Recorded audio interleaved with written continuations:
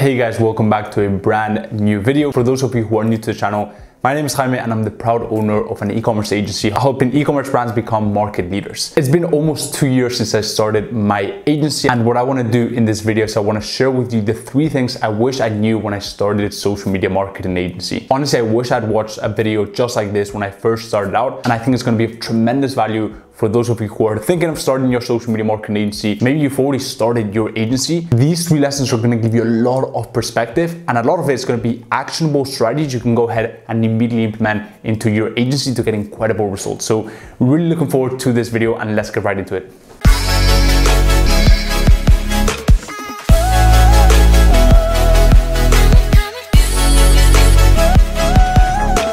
The first thing that I wish I'd known is that the first client is always going to be the hardest client. When you're trying to sign your first client, a lot of people get discouraged because they think that signing clients for your social media marketing agency is supposed to be that hard. And the reality is that that first client is always going to be the hardest client. And that's probably the hardest thing you will ever have to do as an agency, especially in the first 2 to 3 years if you're not looking to expand your team and build this huge empire, right? So knowing that what you're currently going through is probably the hardest stage of building an agency, don't get discouraged. Surrender to the fact that it's probably gonna be a bit hard to land that first client, especially if you're not tapping into the network method that I've covered in this channel before. You can check out this video if you wanna learn more about that after watching this video. But the main key that I want you guys to take away from this point is the fact that if you're going through that stage right now where you haven't landed your first client, realize that landing that first client is probably going to be the hardest thing you will have to do as an agency owner. And knowing that, just stick through it, because once you get through that tough period, honestly, building an agency becomes very blissful, especially if you have the right systems in place where you can leverage the first client to sign your second client, third client, fourth client, and you're also signing the right clients that will fulfill you and that will also give you that income that can allow you to have financial, location, and time freedom. So if you're going through that period, what I would say is hang in there and understand that that first client is always going to be the hardest client. The second point is I wish I'd thought for myself sooner. Let me explain what I mean by this. First thing that I want to say is that I'm incredibly grateful for the mentors and the people that have influenced me in a very positive way in my life. And one of the things that I think I did well is I was willing to invest in myself and learn from other people's mistakes, right? I didn't want to make the same mistakes that people had already made. And I also wanted to cut my learning curve and really speed my way up to getting success with my social media marketing agency and really any business model that I approach in life. So I've always been one of those people that just saw massive value in personal development and surround yourself with the right people. But I also believe that I was slow to challenge a lot of the stuff that I was hearing or a lot of the stuff that I was being taught. And the reason why I think that actually slowed me down is because I didn't tap into my creativity. What happens very often with self-education and all this stuff is that a lot of people just blindly follow the advice that they're being given, right? Obviously, this is given that the person that is giving the advice has actually done what they preach they've done, right? But assuming they have and they're a good quality mentor, you still have to challenge those ideas. You still have to tap into your own creativity.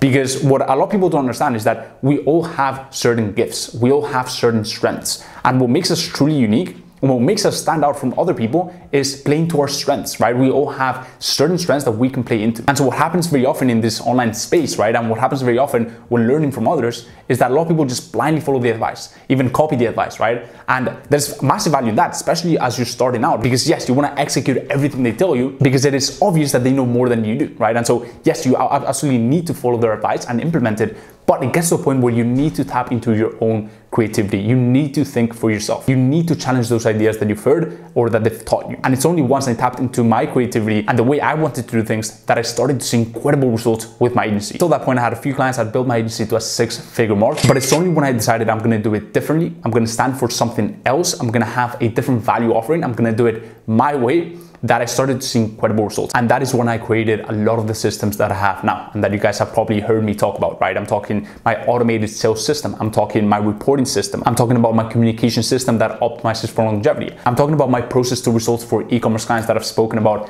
in the channel before, right? And so I only built the systems when I decided I'm gonna tap into my creativity, do things differently, challenge what I've been hearing and been taught, obviously implement what they've taught me, right? But apply my own spin on it, see how I can do things differently, see how I can create something huge and add value in a very different way and stand out from the crowd and from the market. And so that is the second thing that I would say, and kind of my recommendation to you guys is absolutely surround yourself with the right people. Absolutely listen to people that are already 2, 3, 4, 10 steps ahead of you, right? Implement the stuff that they teach you, because yes, assuming that is obviously the right person, they know more than you do and you should implement what they teach you. But it gets to a point where you need to apply your own creativity. You need to think for yourself. You need to take some time off to just think how you can actually take what you've been given and give it your own spin and make it even better. So it's really more of a mindset, but I really urge you guys to implement it on your own agency. And the third and final thing is focus on talent and team. Look, it's no secret that when I was hiring for my agency at first, I really just rushed into that decision. I really just rushed into the people that I led into my team. And honestly, I really regret that because it got to a point where I was doing a lot of outreach. I was speaking to a lot of business owners, a lot of prospects. And although it took me around 2 to 3 months to sign first clients, which is quite a lot, that is why I told you guys to not get discouraged. I really should have put a lot more time and focus on getting the right team on board during that time as well, right? Because what happened is I signed my first client, and at that point, yes, I had my ad specialist, but I hadn't really put the time, focus, and energy that I currently put into my hiring process. And the hiring process that I currently have, and that, for example, I share with my students, that turns out A players, almost guaranteed. And not only one A player, but you've got a whole list of backup options, right? And so what I wish I'd done earlier is not only build that hiring process, but also learn a lot and research what makes good team culture, what makes a good team member, which at this point I have. And I'm still learning a lot about it, but you need to understand that especially in the B2B service-based business, your product are your people. And if you don't have the right people in place, then it's going to be very hard to not only scale, but keep the clients that you currently have. And that is actually the easiest way to scale, by keeping the clients that you currently have for the longest time possible. And if I could go back to those initial days, I would have more focus on the longevity side of things, as well as the hiring side of things. And honestly, on the same topic, when you have the right people in place, it's just so much more fun to build an agency because you really connect with these people. You have a laugh with them on the team calls. You learn from them even, right? They learn a lot from you, but you also learn from them. When it comes to maybe media buying or copywriting or whatever it is, right? You learn a lot from your team members. And if you manage to build a really cool team dynamic and chemistry, you're really gonna run circles past other agencies, because most agencies don't really focus on the team building side of things and the client experience. They just focus on signing clients. And what happens is they have this very cold external relationship with their contractor or their team member, right? And so when you manage to have this team member feel part of the team, you give them a sense of ownership as well, then it's so much easier to build an agency because this person is gonna go the extra mile for you. They're gonna put in the work.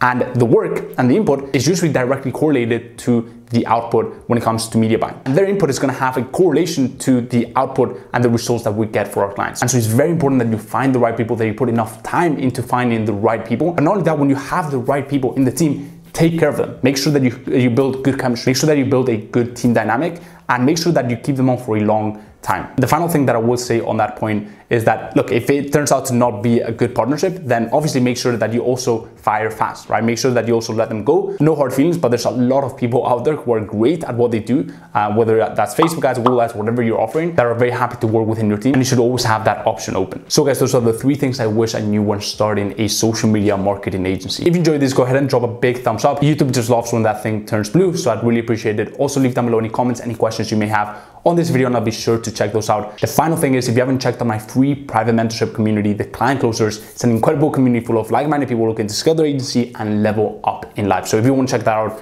go ahead and check out the link in the description. And as always, guys, I hope everything is going well in your agency journey, and I will see you in the next one. Peace.